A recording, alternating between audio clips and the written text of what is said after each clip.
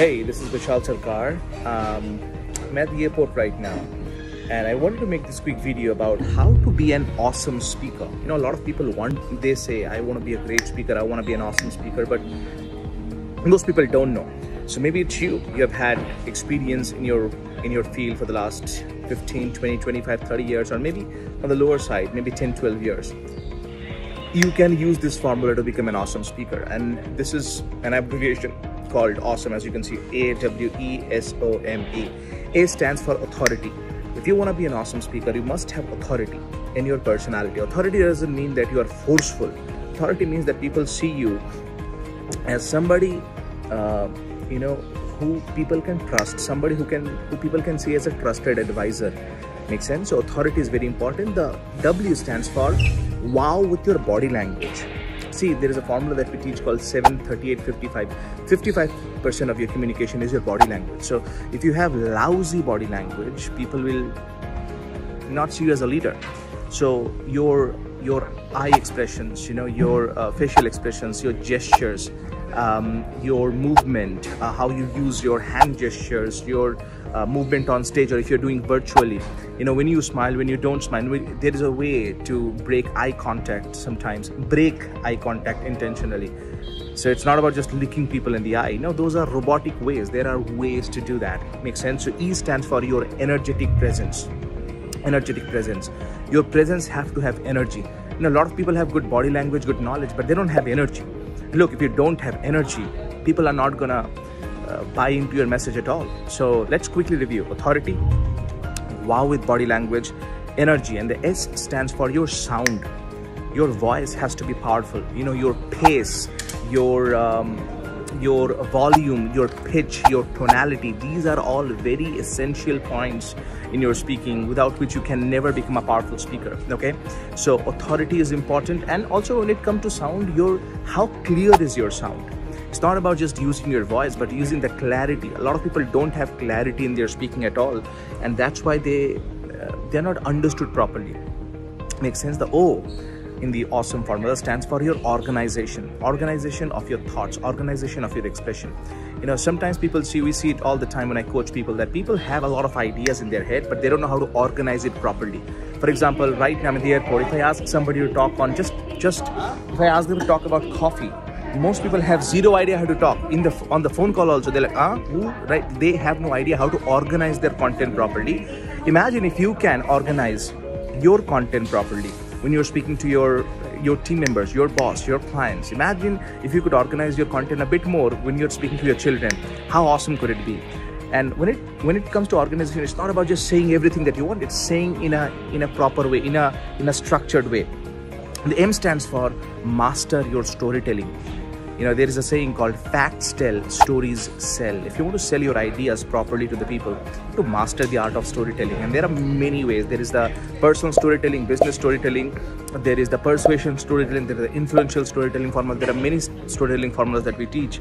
But it's very important for you to learn. And it's not just understanding the concept, and it's also not about practicing. It's about understanding, practicing, and then getting feedback. I remember there was one lady.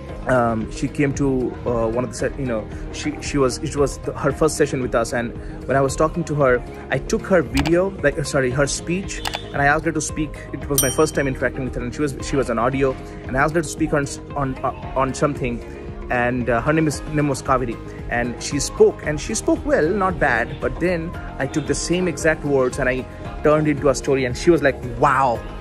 And there is nothing I added. I just took her words, her content, put it in a structure, in a storytelling, and good things can happen. And the last E stands for elevate the audience. Elevate the audience. Think about it. Why do you think so many people right now are coming to Starbucks? They want to elevate their mood. In the same way, when you should become the coffee for the audience. You want to elevate them. You want to charge them up properly, and you do that with your presence, with your connection strategies, with your stories, with your content, with your statistics. But at the end of your speech, people should not feel tired. They should feel fired up. They should feel like, oh my God, I was here before the presentation, but I'm here right now. They should feel elevated to a whole different level. And that's why people are here, for example, at the Starbucks. Makes sense to you? In case you're wondering right now, can you guess where I am? Can you guess where I am right now? Okay. I'm at Jaipur, in case you're wondering. So, beautiful place, and want to just say it. So anyways, let's quickly review the awesome formula. A stands for authority, W stands for wow with body language, E stands for energetic presence, S stands for your sound, O stands for your organization, M stands for master storytelling, and E stands for elevate the audience. If you believe that you have a message in your heart, and if you believe that you are meant to be an awesome speaker, but you don't know how, there are two ways to go about it. I'll tell you right now. See, think about it. How long has it been that you've been thinking about being a great speaker? Maybe 5 years, maybe 10 years, maybe 3 years. Time passes fast, doesn't it? And if you keep waiting, time is going to pass even more, 5 years down the line, and you'll still be an average speaker. Do you want that for yourself? No? Okay, so here's what I want you to do. If you want to know exactly how to be a powerful speaker, you can give us a call on the number that you see on the screen. We have a team who will speak with you, understand what are the challenges that you face, how long has it been that you're facing these challenges for, and exactly what direction you need to take yourself to another level. So if you want that, we have a practical program. Our program is a very, very practical program. You get experiential fine-tuning. It's an implementation-based program because it's a systematic program with synergy. We give you the most usable techniques, usable frameworks, usable methods, usable tactics about your public speaking skills. Step-by-step coaching, step-by-step guidance and hand-holding. We give you hands-on experience, feedback, correction. I am there to correct your mistakes and give you actionable strategies and tactics so that you receive the practical transformation now. So yeah, absolutely. We have a practical program that can transform yourself. And if you want to know more exactly how to do it, that's what you do. Bishal Sarkar here, reminding you that public speaking is not about perfection. It's all about connection. Anup, one question. What is the biggest difference do you see in yourself as a speaker overall for the last few months? You know, you joined the public speaking course, Speakathon, Mastermind. What is the biggest difference that you see, the positive difference? I think earlier I was reading it, as you remember. The first time, second time I made speeches, I was just reading it in the background. And then I was reading it point-wise, progress. And now, like, I make points and try to practice it a bit on those points, try to add stories to it, and I think it's a confidence which has come. And more confidence which comes, and this has led me to increase my timelines when I'm talking to people or a larger audience, or I'm talking to seniors as my conversation. Best part of the program is actually the accountability. I mean, even if you miss, there were a lot of assignments, but even if you miss those assignments, there were people to really follow up and really encourage us and motivate us. The group synergy was amazing. So that's the best part of the program, which I feel. Bishal Sarkar as a mentor, I mean, I don't think there are any words to describe him. For me, he has been everything for the last 4 months.